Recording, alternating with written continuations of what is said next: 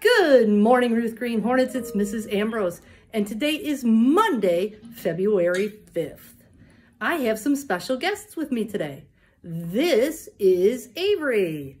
Hi there, my name is Avery, so I'd like to use some announcements for today. Okay, and I have another friend. This is King. Hello.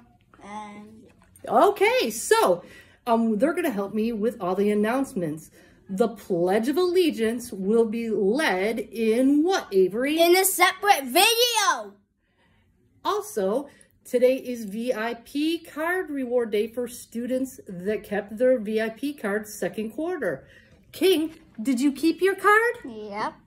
Okay, well, he'll be part of the fun. You guys are doing some board games today. Also, today is the last day of chip sales. Avery, what's your favorite kind of chips? White cheddar popcorn. How about you, King? The same as Avery. Oh, white cheddar popcorn sounds delicious. They are $1 and today is the last day. Also, it's Black History Month.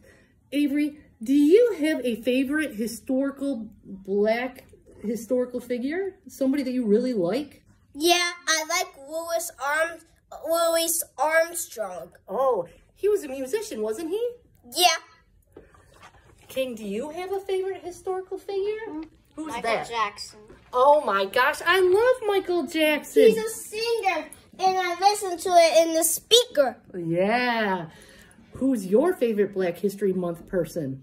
Also, reminder, we had some kids on Friday who didn't follow the golden rule about keeping our hands and our bodies to ourselves.